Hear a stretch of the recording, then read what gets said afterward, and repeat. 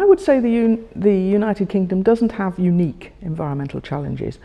It has the challenges typical of many developed countries. It's a country which initiated the Industrial Revolution, and it carries the legacy of that in terms of contamination and so on. And if we go further back in time, if we go back to somewhere like the Bronze Age, people have manipulated the environment for a very, very long time. In the Bronze Age it was deforestation. And so we live in a landscape that is almost entirely artificial. It's a construct.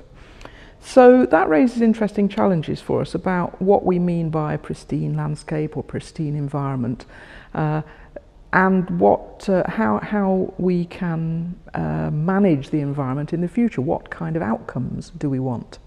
Now, at a shorter time scale, we could take immediate, what we might call environmental problems, things like flooding. And I'm a hydrologist, so I'm very interested in water management.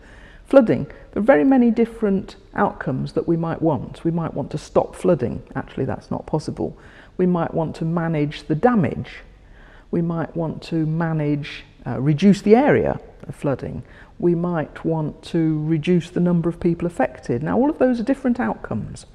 And in my lectures, and in the UK more generally, those questions, things to do with the management of the environment in a highly developed economy with a very articulate population, those are the kind of questions which I think are more common in the UK.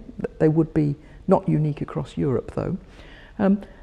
I will say one more thing, though. Britain has an outstanding reputation for its environmental science internationally.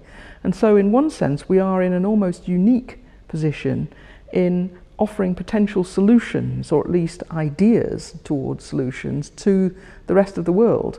And I think we should be doing that because some of these challenges are very, very urgent.